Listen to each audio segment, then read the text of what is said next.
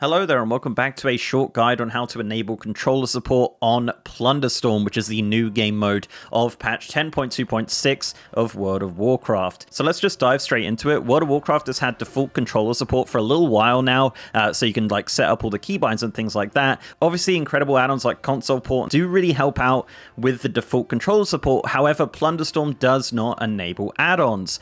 But that's totally fine because the default WoW client does support the controller. So what you got to do here is once you load into a Plunderstorm match, you need to enable gamepad support. You do this by opening the chat and typing /console gamepadEnable 1. I'll put the copy and paste down in the description. Once that's done, you'll notice that if you have an Xbox controller or PlayStation or anything, and you move around, the movement will immediately start working, and you can use those analog sticks to move around. It feels really, really nice. Now, as you'll also notice, none of your keybinds are set up. Now, this is fairly simple to do. You're going to have to open the menu using the keyboard. Now, none of the keybinds that you set up here will change your regular World of Warcraft. That's really important to note, so don't worry about messing up all of your regular keybinds. This is just simply going to be Plunderstorm keybinds exclusively. Now, when you go to the keybind menu, you'll notice that there are two boxes. You obviously want to fill out the blank one here with your gamepad buttons, and you can just set that up as you like. Now, if you're looking for a specific keybind, you can just use the search option at the top. So say if you're looking for like world map or something like that, you could just type in map and the keybind will appear. So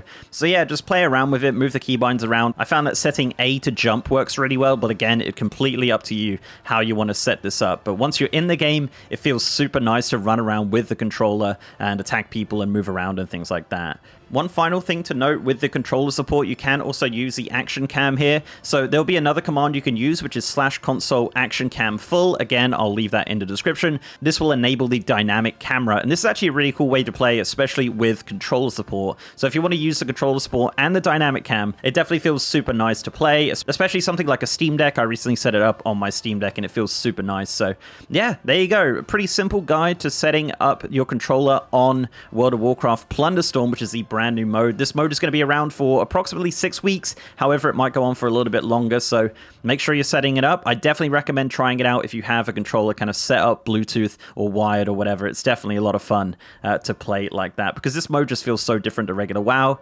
It's great. And if you really want to set up the controller keybinds for regular WoW as well, it is a lot of fun to move around using those joysticks. But yeah, there you go, guys. Thank you very much for watching. If you like this video, please do leave a like on it and subscribe to the channel if you haven't already. If you want to support me outside of YouTube, I'm also on Patreon and on Twitter at MrGMYT. And I also stream on Twitch at twitch.tv/MrGM. If you want to see me streaming Dragonflight, some Plunderstorm, Season of Discovery, any sort of World of Warcraft, I'm over on twitch.tv/MrGM every single day.